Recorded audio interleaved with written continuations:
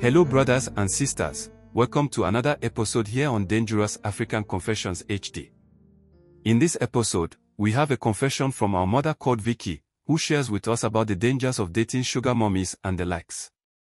She tells us about the sacrifices that she has made in her life with young guys who prefers to sleep with older women for money and the likes. But before we go into what we have for this episode, I would love to take this opportunity to ask you to please kindly subscribe, share and like our videos. Kindly hit the notification bell so you will be the first to get notification to our videos when we upload. Without wasting much of your time, let's go and listen to the story. Hello, my name is Vicky and I would love to share something very important with you and your audience. It is all about what really goes on in the secrets that people do not pay much attention to. And that is what goes around to hurt them most. After a very few minutes of enjoyment and happiness. Why do I say this to you? I know about this for a fact because it has been the kind of life that I have lived and that has been the source of my wealth. I didn't really start life with roses on my table. Life in the beginning was very difficult and challenging for me and my siblings. Our parents were just ordinary farmers who used the farming business to take care of us. And in fact, we were very many. I had 9 siblings, with me then we were 10 altogether. For that reason, we were not having enough capital to see all of us through education. So, you will have to wait for this person to finish school, then the other one will enroll.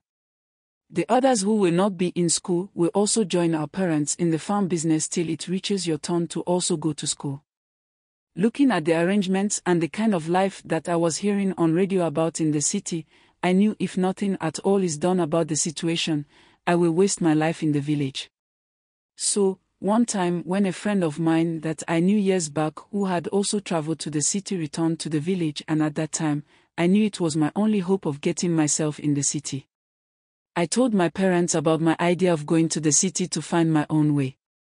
They didn't agree to the idea and my father warned me never to even think of that. They said a whole lot of scary things about life in the city. But then, my mind was already made up. When I told my friend about my desire to travel to the city with her, she told me to inform my parents first, and that is the only way she can allow me follow her. I managed to convince her that my parents will never agree to it. But then, I will not tell anyone that I was going with her. I will just sneak out when the time was right so we can go together. At first, she didn't buy the idea, but then upon further push, she agreed to it. So the time came, and off when I went out of the house in the afternoon, I didn't return home again till it was time for us to board the bus to the city. We got to the city and my friend Mercy took me to where she was staying. The truth is that Mercy told me all about her struggles in the city, but I wanted to be there too, so I didn't even bother. She was living in a wooden structure of a room. This wooden structure was plenty in that neighborhood. So, I had no option than to join my friend in her room. I spent like a week in this place and I had never seen Mercy gone to work before. She only dresses up in the night and goes out only to return back in the morning. She sometimes comes very exhausted, like someone who has done a very difficult job bigger than her. I asked her one morning about the kind of job she does and what kind of job I can get to start working. Because there was no way I was going to be depending on her for the rest of my stay in the city. She laughed and told me that I should relax, she will introduce me to the job she does. And if I like it, then I can join. But if I don't, then I can find my own job that I think will be good for me. Mercy told me one day that she is into the hookup business where she sleeps with men for money. She explained to me all the details of how it works. And how they get money. It didn't sound like a nice work for me. So I told her that I wouldn't be able to join her but will find my way for a different work. She laughed and said that she is waiting to see the kind of job that I can get. Months passed and I had not gotten any work, and so I went to Mercy and told her I wanted to try her line of work to see if I can do it. She didn't hesitate and she again gave me all the details of the work and how I should go about it. Just like that, I had become a prostitute. From my humble village staying with my family, but because I insisted of coming into the city, I am now doing things that ordinarily, I wouldn't even get close to. When I started working and I began to see money, I called home and told my family of my whereabouts. I never knew they thought I had died. Because they had made search in our areas and the neighboring village to see if they would find me. But when they didn't, they assumed I might have gone somewhere and maybe killed or something. But my father insisted he is giving himself up to a year. If he does not hear anything, then he will believe what they have been suggesting. In about some months into this business, I had gotten money, so I called Mercy and I told her we should move away from the place that we were staying and go into a better place. But she didn't agree to it. So, I took my money and went ahead to rent a one-bedroom apartment for myself. This to me was a very good achievement. I was happy. I had forgotten about what people will say about me and the kind of work I do. During this period, I met a very nice woman, who came to like me very much. When she came to know the kind of work that I do, she told me that there is a better way to get even much money and wealth than just sleeping with men and waiting on how much they were going to give you. I was kind of interested in what she kept telling me. So, one day I went to her house and she was living like a queen. There were about 3 maids in her house and a gateman. The design of the house was very modern and complemented with these beautiful green flowers all over the house. She had about 4 cars to herself. Immediately when I saw what she had acquired, I wanted to be like her. She laughed when I told her I wanted to live just like she was living. She then promised to help me. But only if I can keep secrets and bold. I was ready to just live this beautiful and luxurious life. She said she would take me to a place where I would be ushered into money. She told me that she sleeps with men also, but the money that she makes does not come from the men that she sleeps with. I wanted to know how she then makes her money. She told me that, when the time comes, I will get to know how to make the money in excess. I was so much overjoyed and was just waiting for the day to finally come. I was practically living in her house. Since I could be there for a week before even going back to my one-room apartment. The day came and she invited me over to her house. When I went there, there were other women also there. And the moment you see them, nobody will tell you that they have money. I was welcomed and asked of my name by one of the new ladies that I just met. I told them my name and where I was coming from.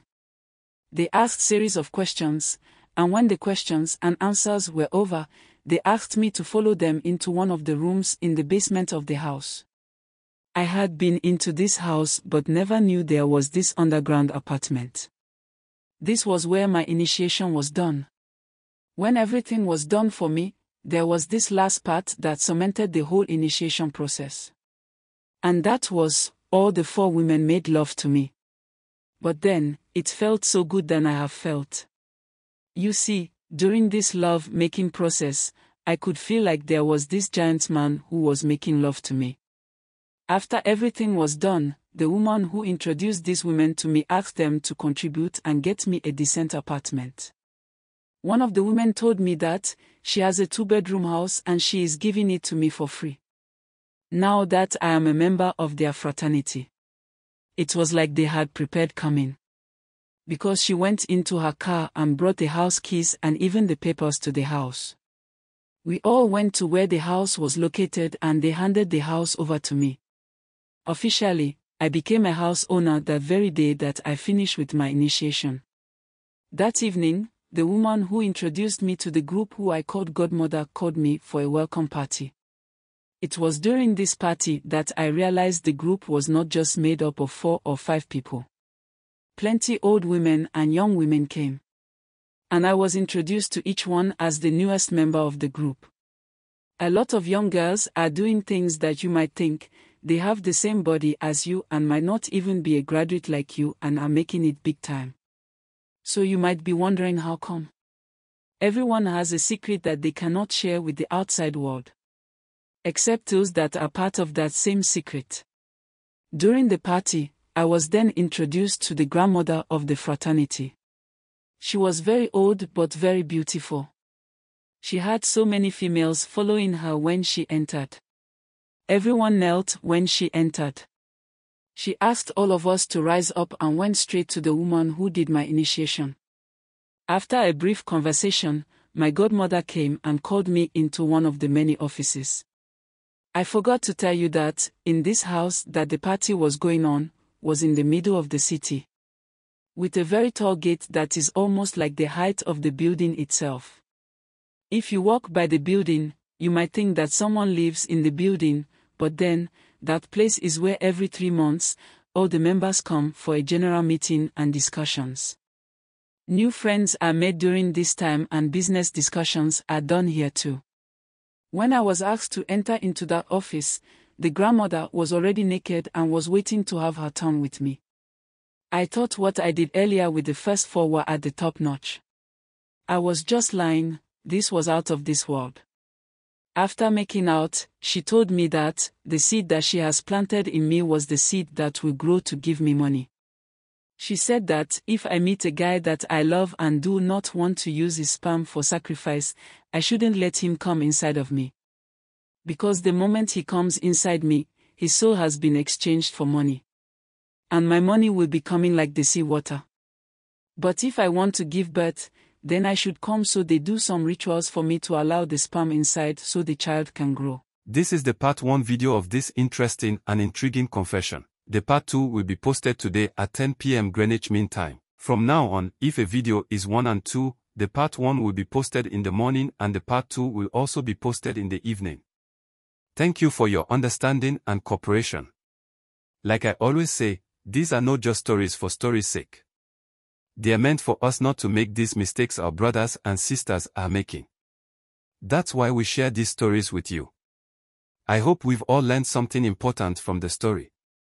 In our quest to make it in life, we should always fight the temptation of having to do some immoral acts in order to make it.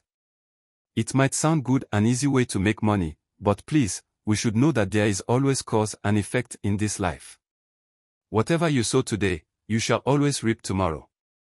You definitely cannot go and ask for anything from the devil without the devil trying to also take something from you in return. Let's be mindful of the choices that we make, because it can either make or unmake us in a long run. Thank you, and kindly share your thought with us in the comment section below. And if you are new here, please subscribe, like and share. Thank you for listening to this episode. Watch out for the continuation of this story in our next episode at 10 p.m. Greenwich Mean Time.